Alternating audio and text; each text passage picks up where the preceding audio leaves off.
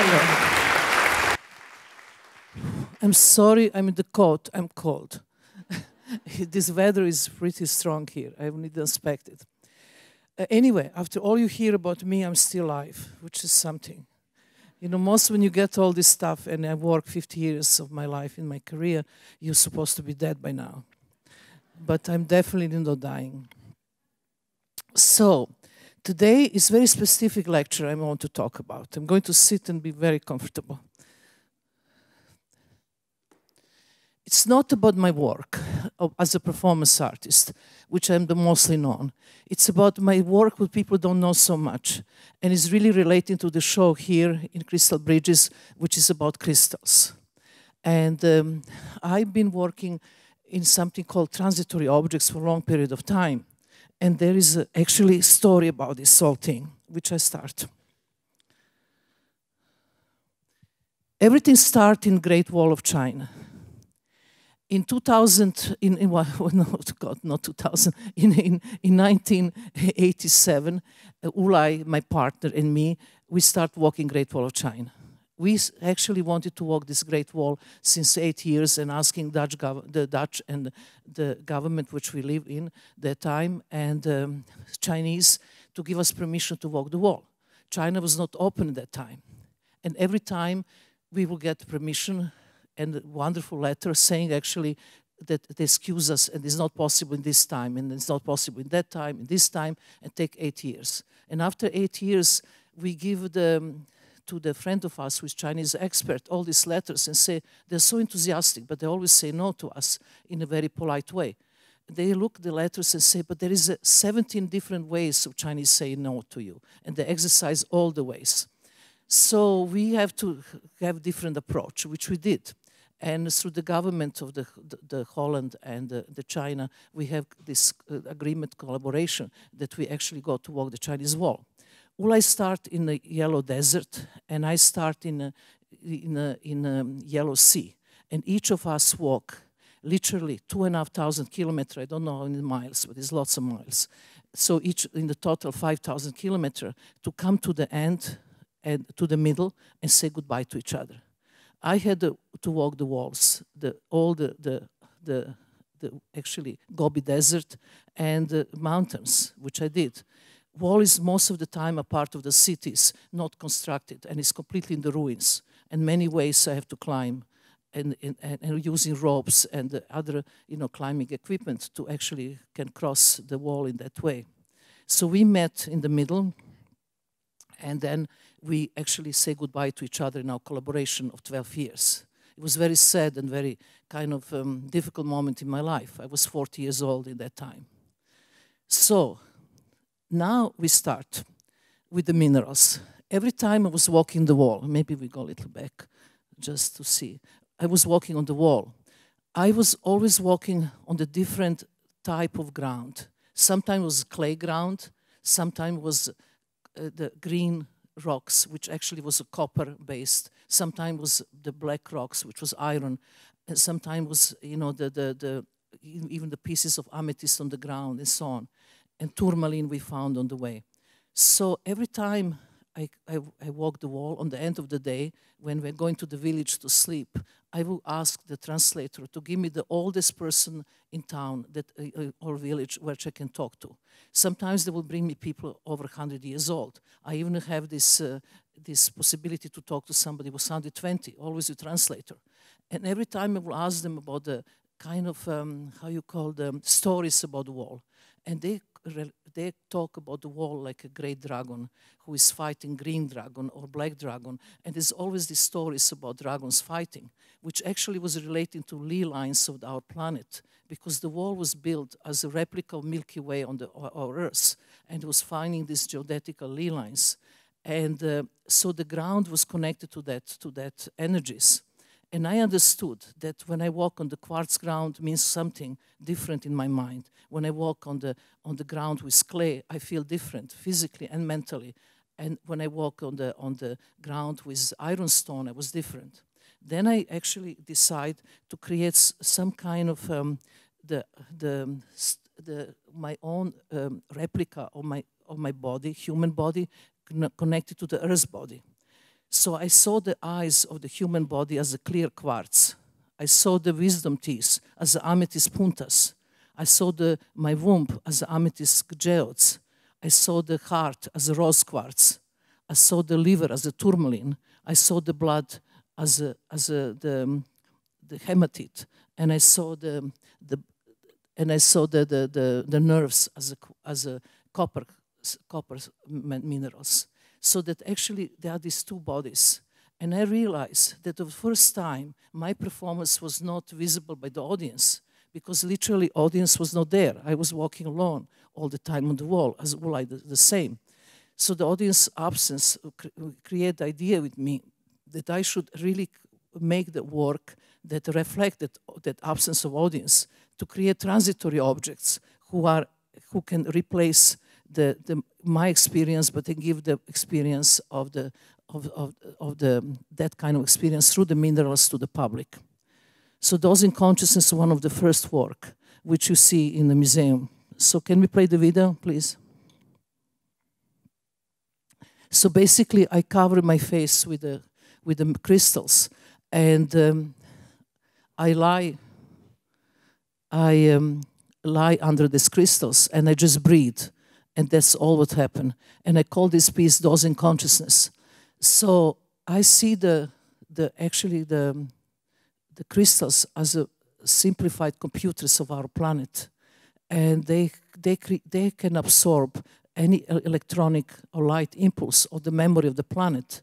Even now in the spaceships, they can carry in the small crystal chips entire history of the planet. So have this incredible energy absorbing. So those in consciousness is this potential that I see in crystals, and I'm just lying and breathing. And sometimes some crystal fall around, down.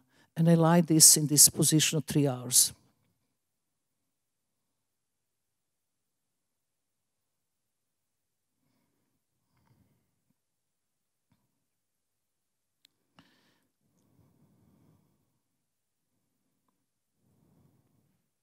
So, China was a very difficult experience for me, because I actually, not only did I say goodbye to Ulay as my work partner, but he was also my lover and my love of my life. So saying goodbye to everything was something that I didn't want to go back to China anymore. So I was looking for the places where I can find as much as possible crystals, and I can actually work and create these transitory objects. So this is the house where I was living. I went to the different mines all over Brazil, south, north, the central Brazil, Minas Gerais, Marabá, close to the Amazon rivers and so on. And I really look for the places. The accommodation was pretty simple. So this was one of my houses. I was living there. I will go to the mines, and I will work with the miners. And the miners never saw a lone woman completely crazy looking for crystals in the middle of nowhere. So this was very my favorite photo, but even on this one, even more. So they would say to me, "This is so dangerous, don't go, you're going to be raped." I was really feeling good there with these people, because they really was trying to understand what actually me as an artist want to work with crystals. Because they would take crystals and they would sell them to the tourists, or they will break them in pieces and make the jewelry. But nobody was really working with them in the way I was actually doing there, right in the mines. So I will go to the sources of quartz crystals, look at them. I will sit in the front of the quartz crystals, and I call this this process waiting for an idea. I will sit there, I will lie there, and I want that idea come from the stone. I didn't want the idea come from my head. I didn't want to construct anything. I want the material literally tells me what to do. And the material was actually telling me what to do if I was staying there long enough. Because I believe that vibration of the crystals, you can actually receive vibration and you can respond to. So this is inside of with amethyst, huge, the kind of the reservoir of amethyst puntas, which I was sitting there in mines and lying. And the miners will just let me do that. They said, "She's crazy. I mean, she's going there and lying for hours there in these mines." So the crystals and geodes, they will literally find sometimes directly into the rocks. They have to break the stones in order to create the space to take them out. So these geodes, the huge kind of called the huge crystals, who have this inside these segments of the amethyst, which have to be clean. I have to work to them. I have to clean them. At some points, we have to cut big pieces that we can transport them, and so on. The cutting of the crystals was very big and very difficult process, because you need diamond salts and water, and takes sometimes for 3 weeks just to cut one crystal. And I was there all the time in the process. Sometimes we will open some of these geodes, and we will find the water. And this water is 35 billion years old. And I remember the first time the water came out, I drank it myself. I got so sick. Looks like it was not a good idea. But I was thinking it was the purest water ever. 35 billion years old, that's something. So this is another of my studio right now, just improvise with a piece of wood on the containers in the middle of the crystals. So I create the objects, I call them in 2 parts, transitory objects for human use and transitory objects for non-human use. So these are for the human use.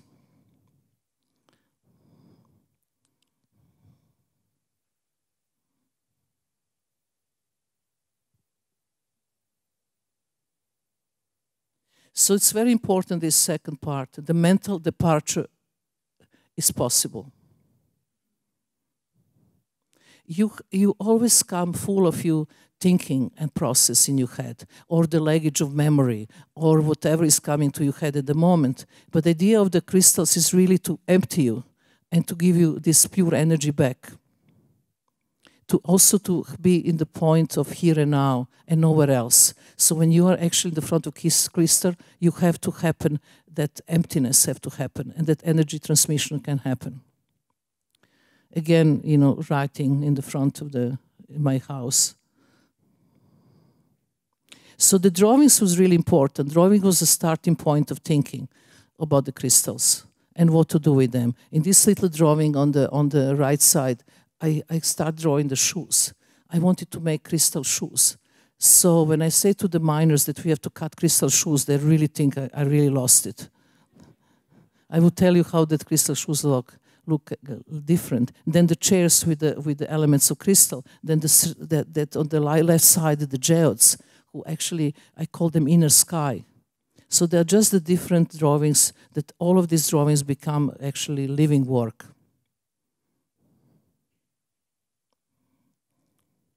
These drawings are made really literally after I will spend a long period of time waiting for an idea. Then idea will come, and then all what I have to do, make a drawing, and then go to the mines, pick up the right material, and realize them.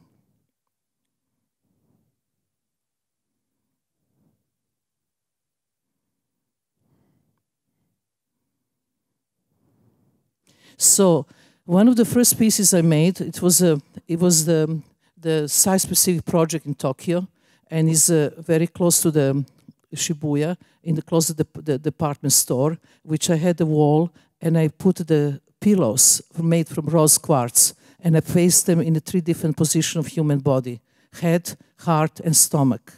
And what the public was asked is to literally press the body in those 3 positions and wait there till energy is transmitted. And this piece had a huge success. And people would just go from the shopping, leave the shopping area somewhere, the backs, and they will go and do this and just stay there energized.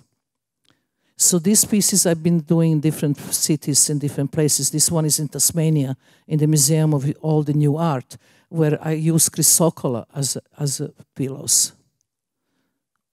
Or this one is in Düsseldorf, in the Kunsthalle, in museum. So the people will have different feeling about crystals. Somebody will tender them, will tenderly hold them, or will kiss them. So this is one of my favorite. This is for the family use, the boy and the mother and the father. So the idea is that this kind of the transitory objects, you can have your own home, and just before you take your espresso or coffee in the morning, you will go and you will praise the wall and stay there for a while, get your energy, and then do your day. So this is another one in Oxford Museum in England. And then I go to the next one, which I actually understood that crystals are cinema, and I call this crystal TV. So basically, you're sitting on the little chair and you look into the crystal. And if you get right vibrations out of the crystal, you actually don't need a television. You see enough. You can project your own mind into crystal. So this I done to feel the energy with my hand. Here I have the group of people actually sitting in the front of the crystal cinema.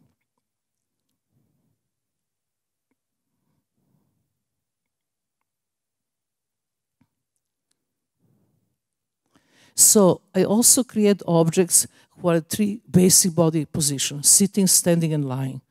So they're made of copper with the pillows. They're all placed on the wall. This was a very important move in my work. Here, basically, the public is sitting on the wall and become the work itself, and the artist is free in the space.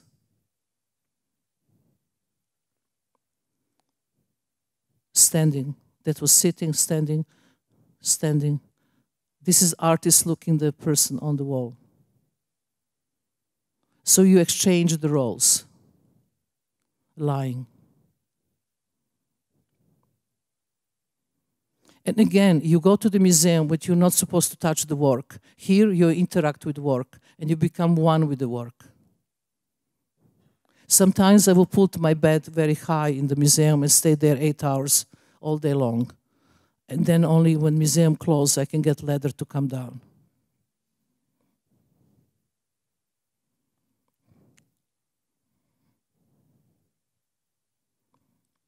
But also, it suggests to the public they need to take time to have experience.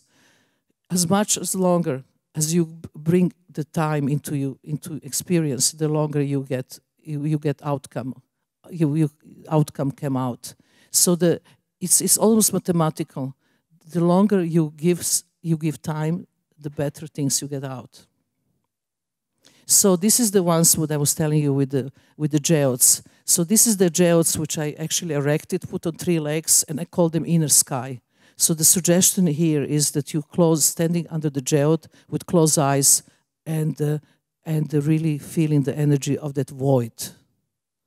So this was another in the museum it was so moving for me to see the woman with the child for a long time standing under this geode and getting energy, while the other people are placing their bodies against the pillows in the background. So I also have the simple objects like rose quartz and chrysocolla, and I just call the mineral table. And I just put these 2 elements on the metal table and expose as a sculpture. This one is the geode which I drink the water from. And I call them wounded geode because when we open it, there was a crack in it. So I create this table, 2 chairs, where the chairs are high, so the people who are sitting, the normal public, can't touch really with their legs the ground. That I want to have the different feeling of gravitation, but not able to touch the ground. And I want them to reflect on the wounded planet, on the Earth, on everything we are doing wrong today with the ecology, pollution, warming of the planet, and so on. So that wounded geode for me to present the kind of wounded body of the Earth. So then I came with this crazy concept of amethyst shoes. They are really heavy. I don't know how many pounds, but we are talking rocks. And so I have this. I made these pairs of the shoes, and in the kind of position of the steps. And what I'm telling the public is, take your shoes off, enter with naked feet into the amethyst shoes, close your eyes, and make silent departure without any movement. The idea was you're not making physical departure, you're making mental departure. And that is mental departure in one frozen stop in time and space. So this text is going over my shoes. I just didn't realize on the screen. Okay, nothing is perfect. But that's the shoes. Okay, that's another waiting room. I create the little tables with the objects. Again, different chrysocolla, the lapis lazuli, rose quartz, and the black quartz. And then I ask public to sit, and in a kind of waiting room, observe the minerals and reflect of the planet. Everything is about meditation, reflecting on the planet, and connected with the material. So this is another one, the bed with the ladder. So the public was asked to go up and lie down, or can lie under. And so in the both ways, the crystals react. So then that was not enough. I wanted to have a fresh chamomile.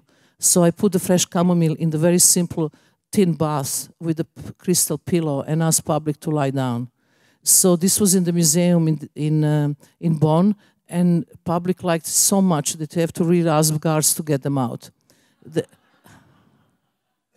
And the entire museum was smelled fresh chamomile. It's something like, I know each of them was 30 kilos of chamomile tea, fresh chamomile. And the crystal.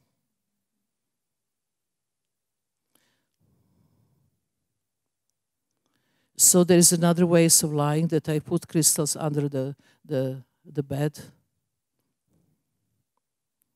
in the very big amount of tables, so that people can experience at the same time. Another bed, another bed. The chairs are always higher, that you can't touch the ground. That this feeling of child, feeling like child again, that actually gravitation is different. So this is new work that I made with concrete for the Venice Biennale, last Venice Biennale, with a crystal called conversation piece. The two people can sit and have conversation. And the crystals are kind of communicating between each other.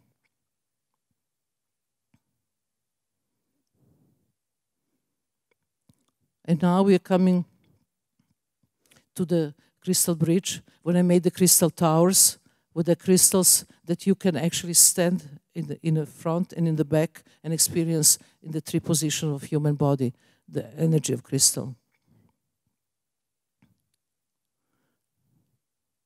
Installation was placed when I was not here, so I'm seeing tomorrow for the first time how it look like in real nature, and I hope the trees are still with the leaves there. I'm really excited to see it. So I really want to see something that is kind of working together with the forest and not abusive. So they're like trees in themselves, but they also have to think about weather and the circumstances. So I put them in the very, very strong stone, which is granite. Granite, a part of marble, is the most heavy and the strongest material on the planet. So this is combination for the first time I made between granite and crystal for this installation. I made them before with wood, but this is the first selection with the granite. And then for non-human use objects, one of the first work I done again in Okasaka, it's in Japan, the museum for museum for, how you call this? It's museum for the work that you can't be explained. Like, you know, the universe can't be explained, like a black holes or different galaxies, or how it become life on this planet. Everything what we don't have answers. This is the museum. And I created the chair for spirits who goes through entire museum, huge, all the way up. And sorry, and the chair for the human. So the human is sitting on the chair and looking through the entire museum to the sky, into the spirit. So the spirit is up. And the spirit doesn't have a seat. The spirit doesn't need a seat. Another version of the chair for the spirit. Always for the human and the spirit. So if you make something which is visible for something like invisible, like a spirit, then invisible become visible. So that's how looks the chair. It looks like very tiny. So this is generator in the city of Amsterdam. We just put different crystals and wait in the bus or waiting for the tram. You actually can sit one of these crystals and get energy just by reading newspaper. Then I create, the crystals, like acupuncture of the crystals in your face. So the idea was, if you answer me 150 questions from very intimate from your life, Dr. Abramović will come, I will cast the face, your own face in wax, and I will take the crystals and make acupuncture that you put next to your bed, and while you're sleeping, you're getting cured. I mean, this is idea. And that's the ideas of crystal heads. The idea if the really crystals can use as a voodoo.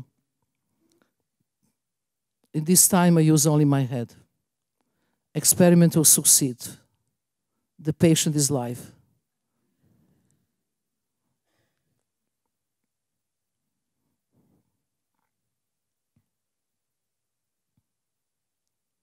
I made 12 heads, 6 from white wax and 6 from black. And now non-human use. I made the chairs that human can sit, and I made a little chair for the spirit next to it. And if you don't see spirit sitting next to you, it's not my problem. But that's the little chair. She definitely feels something because she put the hand there. She had the headphones who completely blocked the audience was asked to dress white coats, like lab coats for experiment. They was given the headphones who completely blocked the sound, and they have to sit on the chair and next to the spirit chair and feel the energy. So the different types of chairs.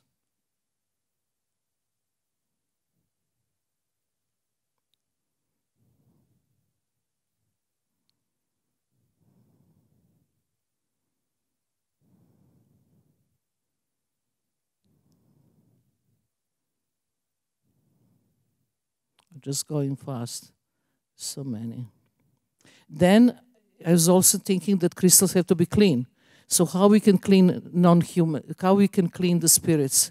The best way to clean the spirits is with crystals. So I made the broom and I made the brush. So the crystals can be safely clean. The spirits can be safely clean. I also made the chair for the animal spirit. In the south of Sweden, there is the very big place where they're hunting the deers. So I create the chair made from the dead deer horns, and all the deers will come in the winter and eat food around, which I provide them. And create the spirit totem. Also, I made the bed for dead spirit, which is made from lead as a dead material and rose wings as a rose quartz wings. But that's actually dead spirit. The lead doesn't have life. And now, I don't know who saw the last time when I was here. I was showing this film. It's 7 minutes and it's about Brazil and how everything started and where my work is now. So please bear with me. Is everybody saw this film before? Looks like not too many. And if you saw it, forgot it, I'm sure. So let's go and see that. Okay.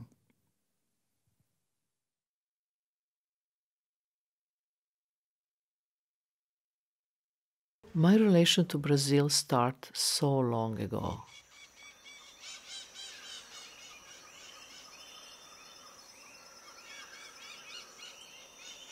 I went to the mines just looking for ideas. I actually want minerals to tell me what to do.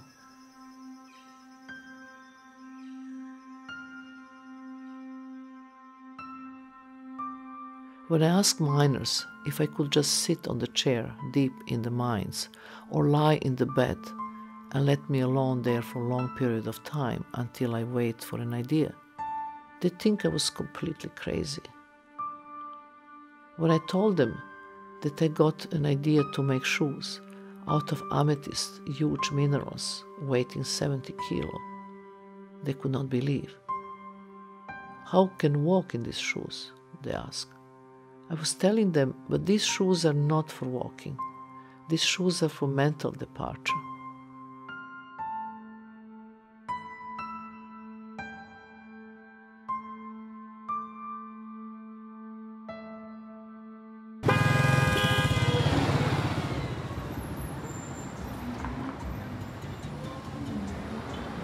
I don't think we need art in nature. Nature is so perfect already without us.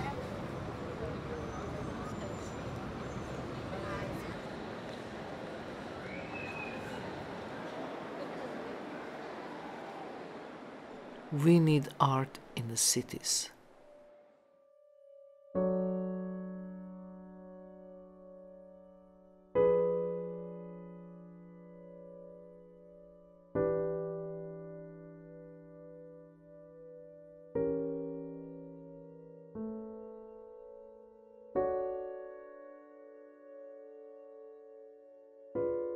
We need art in the cities which human beings don't have any time.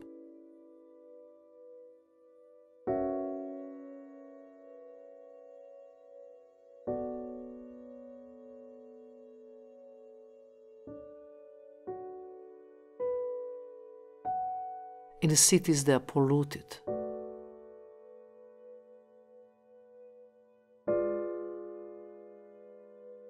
In the cities they have too much noise.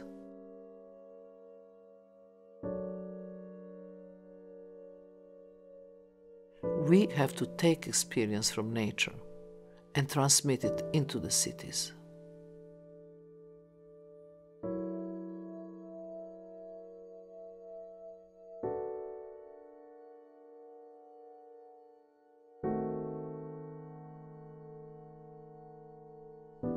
I always believe that the function of art is a function of bridge.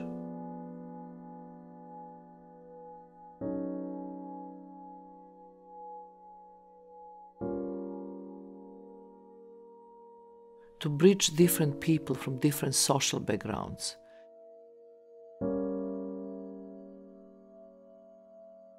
Different religious beliefs. Different races.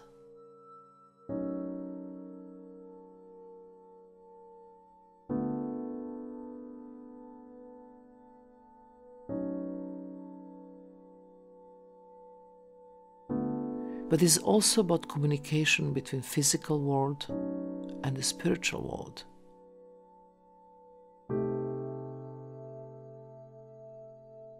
Or just simply between two human beings.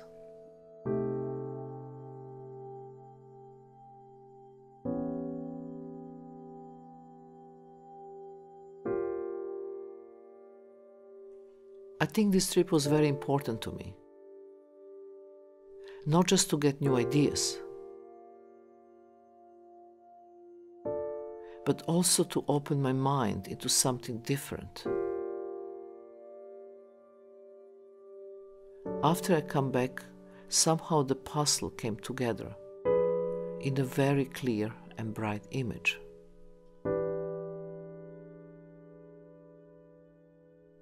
I understood that I have to give tools to the public to experience their own self.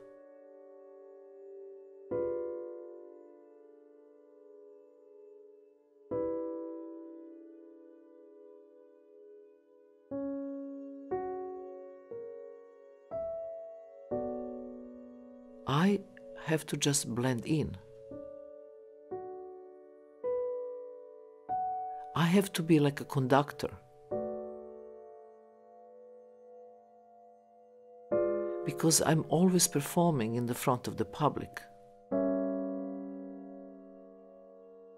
I'm engaging with the public. The public is my mirror. And I'm the mirror of the public too.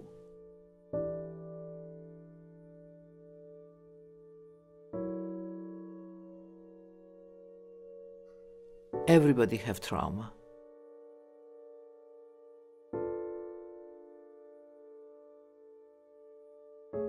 Everybody have loneliness.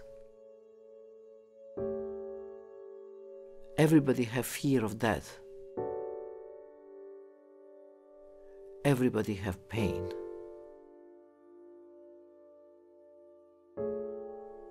I'm giving part of myself, and they give me part of themselves.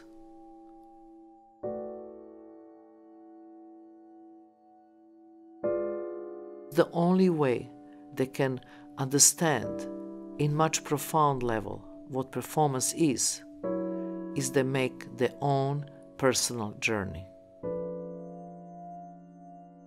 I am removing myself completely from the public. Public is the work.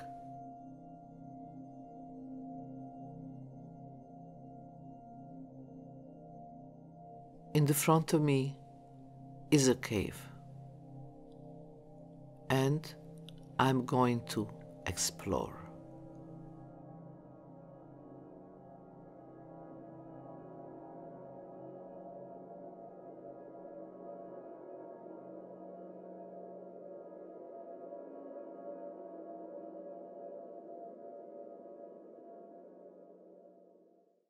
So this was the presentation about crystals. So if anybody have any questions, I was thinking let's answer 3 questions. That's a good number. This is my trick, you know. Then maybe 4, then I will say yes to 4 too. For any questions, if you raise your hand, we'll be passing mics on either side of the room. There was a microphone, yeah, please. You can ask me anything.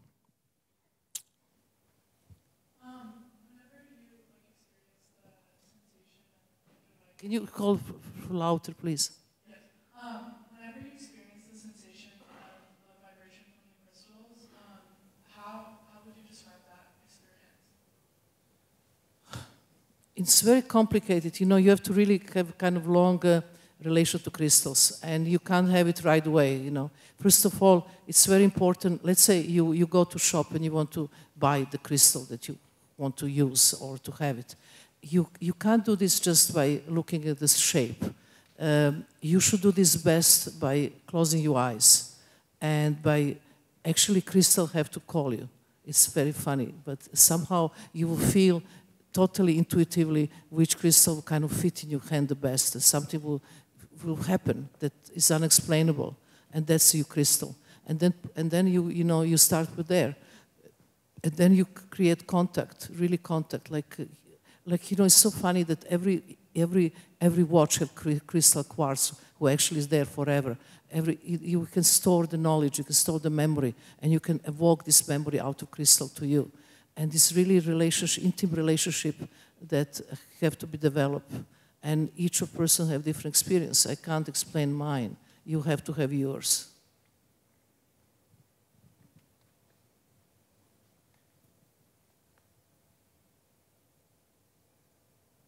It's very interesting how the crystal have the past, present, and future.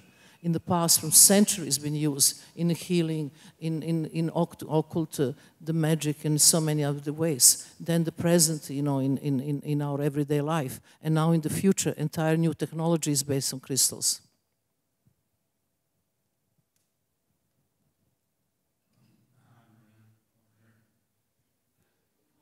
Ah, hello.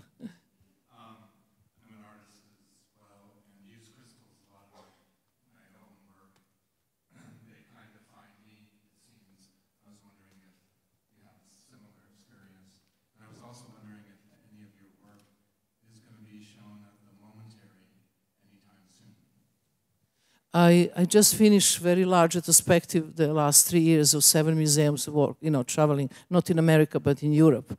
And this retrospective is finished. But my new work that I'm also working with lots of things with crystals, and the brand new work is going to be shown on the 20th of September next year in Royal Academy in London. This show is a huge pressure on me because in 250 years of Royal Academy existence, never been woman artists showing in the all space. So I'm the first one. It's like pioneering.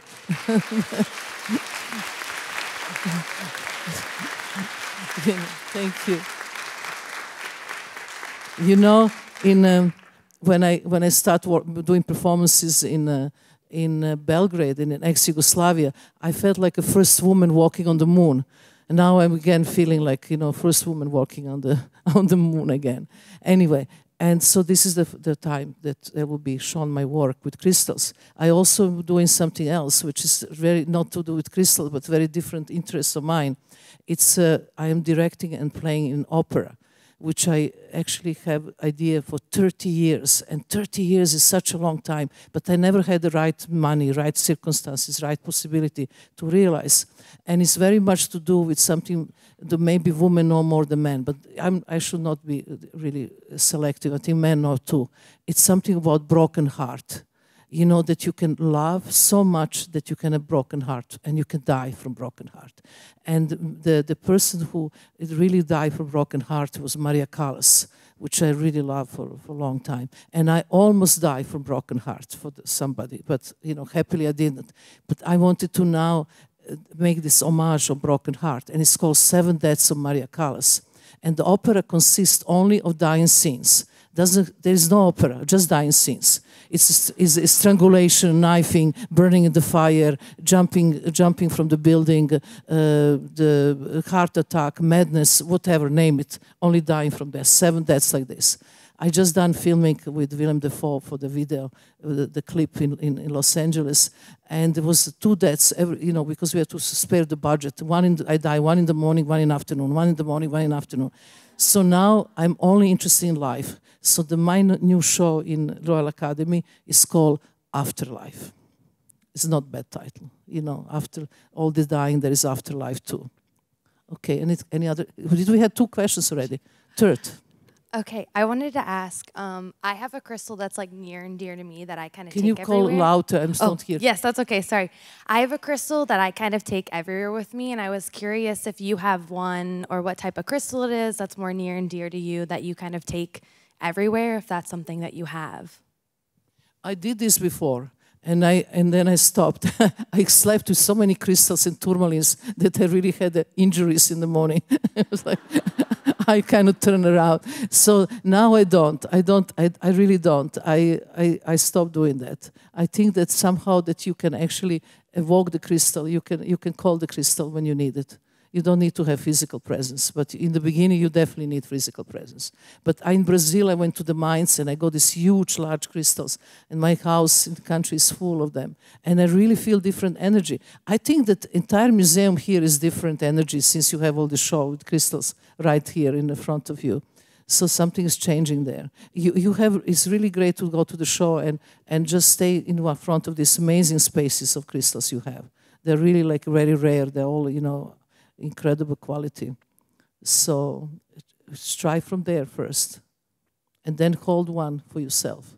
But it's not like I'm crystal guru, you know. I just actually discovered myself by chance walking the walk of the Great Wall of China, that there is a connection between mental body and physical body and the planet and the crystals and everything else around.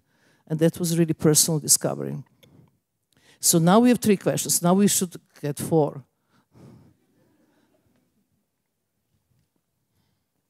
There is 4 in the front row. Microphone, please. Yeah. Thank you. So speaking of heartache and dying and mentioning your relationship with Ule, how has your previous work gotten you ready for this work whenever you were 40 and experiencing the Great Wall of China, lots of heartache, lots of emotion, lots of pain, looking for peace, all those things. How do you think that prepared you for that work, and how does this prepare you for your next? Okay, this need to take coat off.